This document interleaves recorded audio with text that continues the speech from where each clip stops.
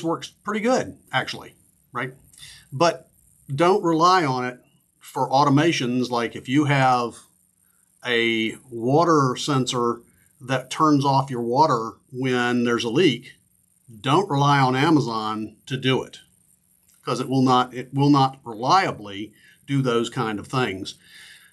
Actually, this was all generated by my wanting to get a new hub. And I had looked at the Amazon Echo 8 hub. It was promised to be a hub. I thought, great, this is Amazon stepping up to the plate, creating a hardware hub, finally. So I get this. Turns out it's just a glorified tablet with Amazon Voice, and I returned it almost immediately. It just was really not what I was looking for. I was looking for a hardware hub to do my automations internal to my LAN. Now, you might ask, why do you want to do your automations internal to your network? So let's think about this for a minute. If you, I'm sure all of you have a water heater somewhere in your house, in a closet, in the garage, and if it breaks down, the plumber comes, you call the plumber comes, he fixes it or he replaces it. No big deal, right? However, let's make a hypothetical where you have hot water being pumped into your home from some service provider somewhere. And that's great when everything's running fine, but you wake up one morning and you have no hot water. You call the plumber and the plumber says, I'm sorry, I can't fix it because I don't know where the hot water is coming from and you don't have a water heater, right? So now you have to get on the phone with the service provider, and this is where Amazon becomes very much like this scenario, in that the service providers, when you have a problem, they point at Amazon.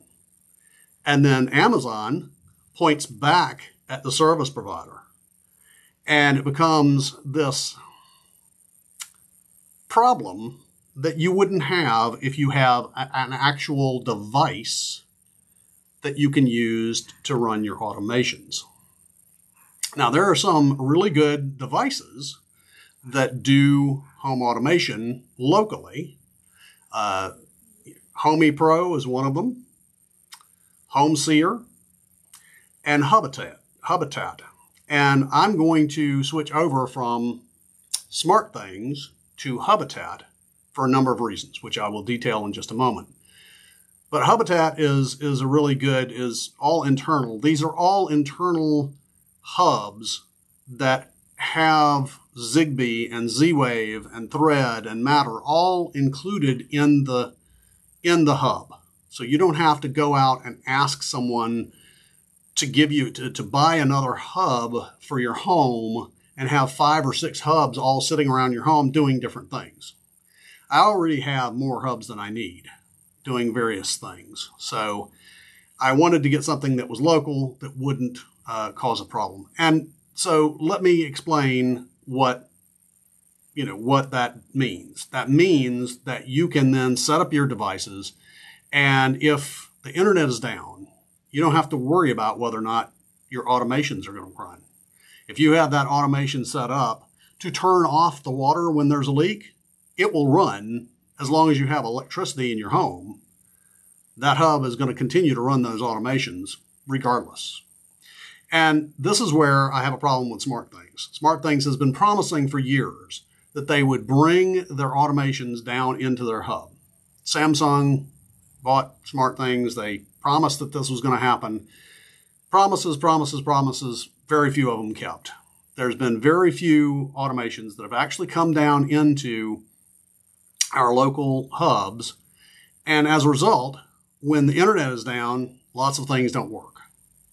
So I prefer to do my automations locally and have it run locally. And I'm going to start doing some videos. I've got a couple of Habitat hubs.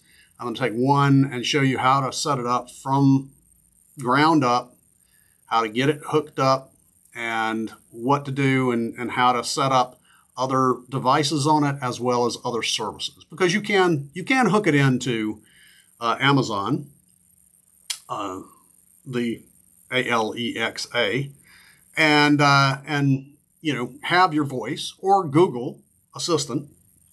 You can hook it into either one of those. So it's not like you won't have the ability to turn off your lights through your voice. So I hope that this short video was informative and that you found it informative for you. And if you did, or if you didn't, please like, share, and subscribe so that we can add more videos and bring you great videos from now on. I thank you. Have a good day.